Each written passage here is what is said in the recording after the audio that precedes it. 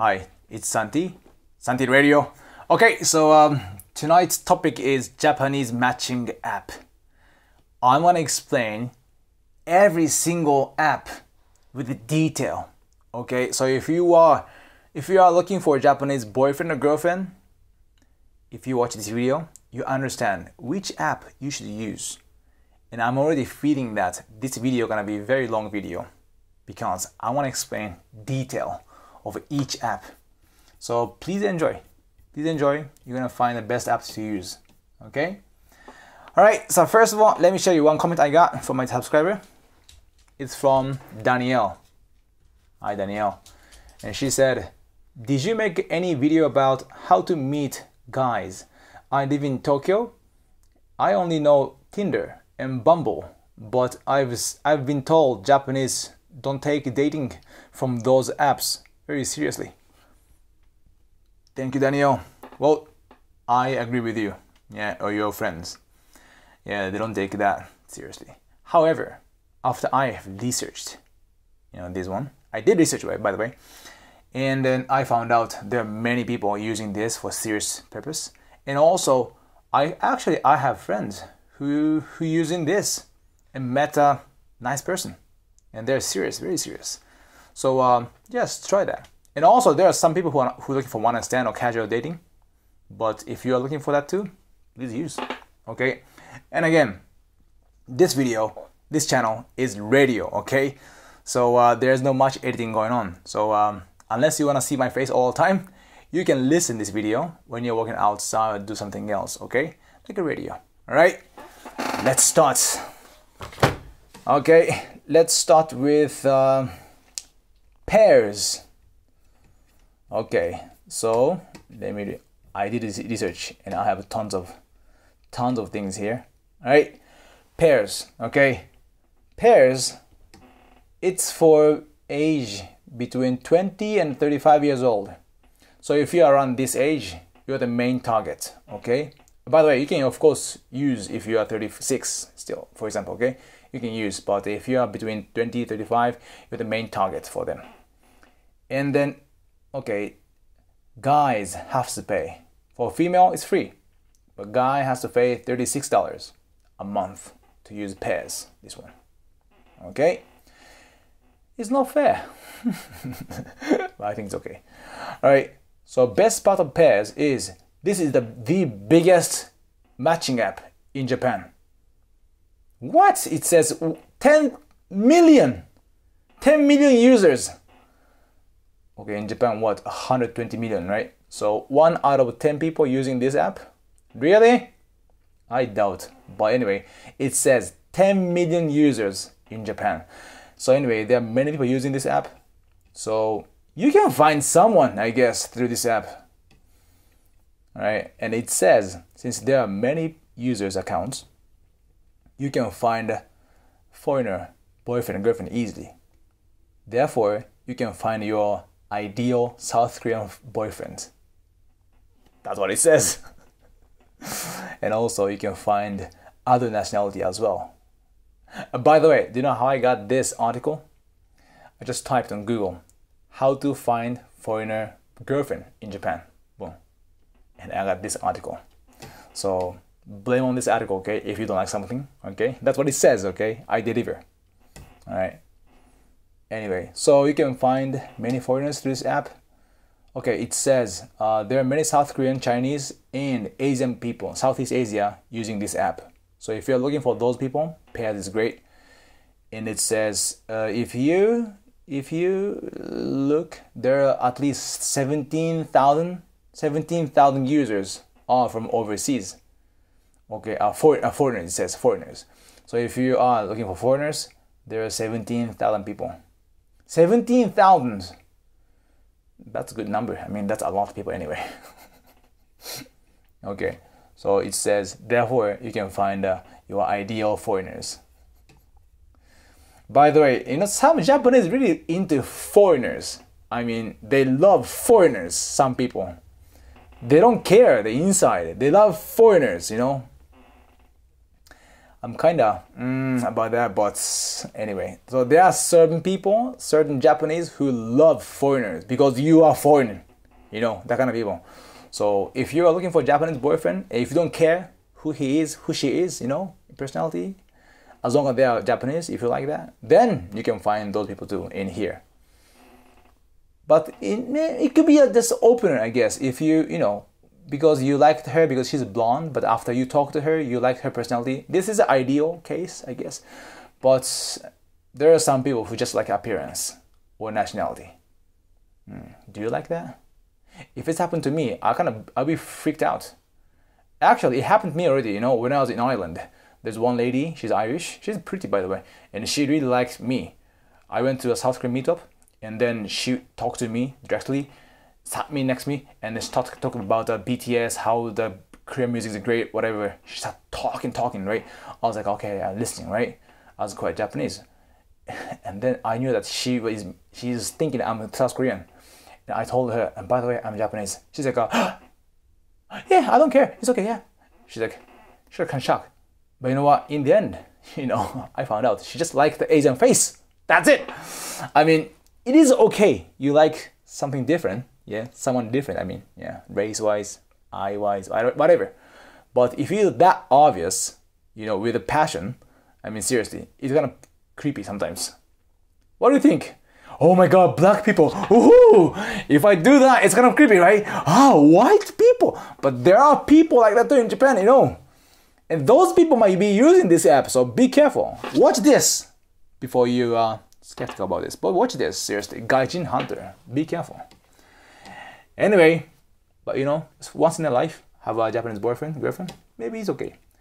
Alright, let's go back to this. So Pairs is the biggest app in Japan. 10 million users. I doubt it. But anyway, many people.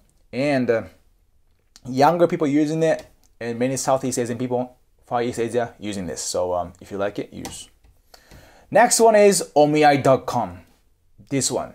Do you know what omiai means? Omiai means blind date in Japanese. Blind date. You know, there is some like a services, right? If you through this service, this person agency, they look for someone best match for you, you know. So it's more like a properly, they just set up the meeting. Okay, so you have to pay certain money. That's omiai. But this is omiai app. So this app, the main age is 20-30s, so a bit more wider than Pairs. And the male have to pay $40 a month, and the female free. Lucky female. And it says this is very good if you are looking for relationship. It says next to Pairs, you know, it's they are one of the biggest matching app in Japan. 4 million users. 4 million. Yes, you can find definitely someone through this app. 4 million users. There is someone who likes you for sure. And it says how to find foreigners through this app. It says you can it says you can search by nationality. Isn't it getting more creepy now? Okay, they say, I like Ethiopian people. I only like Ethiopian, no Kenyan. Ethiopia. So what they do, I guess, in here. I don't like Finnish, I like Swedish. Like this. Sorry. I'm not making fun of, okay? I'm just, you know, that's what it says, okay? You can find people by nationality. Do you care nationality though? Let's say you meet people, okay, at the bar, wherever, and you like the personality, you like the person's appearance, whatever, and you find out, oh my God, you're from Ethiopia. Oh my God, I like Kenyans. Are you gonna be like this? I mean, at least not me. I don't care about nationality if I like the person. And why you start from nationality? I mean, I don't understand. Yeah. I feel like kind of weird, to be honest. Not offending you guys, but yeah, if you are using this, yeah. Anyway, all right. So good thing about omiai app, it says 4 million users, and you can use for casual dating. It says casual dating at the same time the serious relationship too. So there are people who are using this app for casual things, which is one night, I guess. And also, you can search by nationality. Okay. All right, next one is You Bride. You Bride. Okay, this one. Okay, it says okay, both male, female, is for more adults. Main target is 30 years old to up to 45 years old. So elder, mature people using, I guess. And it costs $43 per month for both gender. Now it's equality right here. So girls have to pay too. And it says, if you use Ubright, the best part about Ubright is it's one of the best app to get married. That's what it says. And then it says, and there are many foreigners who are thinking about a serious relationship too. Okay? So whoever you meet, this Ubright, they are serious about marriage. And it says, okay, you can find the people by nationality. Okay, no nationality, but just the overseas. So they can find the by foreigners category. So they cannot search by nationality. So if you are looking for foreigners, you can find foreigners. It says, what? It says about 60% of users get married in 3 months. In 3 months. Can you imagine that? You know, you download the app, okay? After 90 days later, you get married. What the fuck? Really? That's what it says, okay? Anyway, so maybe some is true, I guess. So if you use this, people are serious. And it says if you are international marriage, it's the best app. And it's run by big corporations, so you can you can trust its safety is right there. That's it. All right, so that's Ubright. So if you are looking for a Japanese wife or husband, go for it. After 9 days, you can get married. Next one is With. This one, I've seen this ads everywhere. With. So the best part about With is based on your personality. You can find you can have best match based on your personality. All right, main target is from 20 up to 29. So 20, okay, using this app mainly. And a guy paid $36, female free. Good for you. And then it's really okay. So this app was made by Mentalist Daigo. It's one of a celebrity or YouTuber we have. So he's a mentalist, you know. So he created some great tool to assess your characteristic, I guess, personality. So based on that, you can find the best person. That's what it says. And you can find foreigners, okay, by the birthplace. Yeah, there are certain Japanese people really like foreigners somehow. I don't know why. Seriously, they like people because he's a foreigner like this. I mean, it's okay, you know, as long as you love each other, you know. But what if he became Japanese? Then what's gonna happen? You know, after you get married, he's not foreigner anymore. Yeah, and also sometimes there's, you know, as my example, okay, like there are some people who love Asian people, white people specifically, right? I mean, that's okay as a starting point, okay?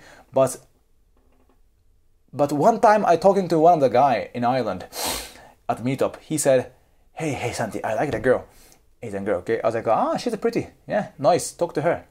And then he also said, I like the other girl too. I was like, which one? That one. I was like, which one? That one. That one? Okay, you said that one's good, but that one's good too. He said, yeah, both cute. But for me, for Japanese standard, one is definitely really like a popular kind of girl, but the other one is opposite. Okay, for my understanding, okay? So I was like, why? He's like, yeah, she's both good looking. Aha, now I understand. And I asked him, which guy is good looking here? Tell me. He was like, that one. Which one? That one? Why?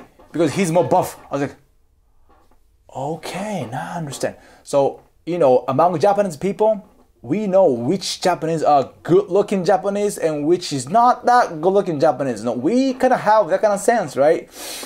And then majority kind of follows, you know, certain like sense. I mean, I don't want to say clearly, you know what I mean, right? But when it comes to foreign people, when they see Japanese or Asian people, I was like, okay, the faces are all the same. and then what the difference is the hairstyle or like the body size. That's it. That's what I find. That's what I felt. That's why I'm not a big fan of like people who love Asian people, because they don't see the differences between my face and then other faces too. I like him because I like Asian. That kind of mentality I experienced before. You know what I mean? Sorry if you are that kind of people. Sorry. I mean, it's okay. If you like Asian, no matter what happens, it's okay. You love Asian people. You know, it doesn't matter, you know. But, you know, yeah. At least see the personality. That's more important. You know, I think. Personality, I think. Alright, sorry. Back to this. With. So, that was with. Okay? Alright. Next one is cross me. Okay, it says you can find foreigners live next to your house. All right, this is kind of weird. Okay, it's kind of different. Okay, as the name implies, okay, cross me. So when you guys are cross, which means pass by, you got notification, bing. You know, if both of you guys, you know, have a, let's say guy and girl just pass by, right? If both of you turn on the app when you pass by, got notification. And then see Santi, 35 years old, got an MBA from Trinity College, speak English, this face. Oh, Santi, where is he? Oh, that one, like this, you know. So you can find people right there on the spot. What do you think? I feel it's creepy. Yeah, no offense if you're using this. Because they know where you are right now. They can follow you to your house. And you give a chance to do that. I wouldn't use it. No offense, I wouldn't use it. But for guy's mentality, this is better because you can literally touch the girl right now in the spot, right? No matter no matter what happens, you know, it doesn't matter how she think about me. I can at least catch her, right? Tangible. I mean, this is a very scary app. No offense. But anyway, it says, but new concept compared to others, right?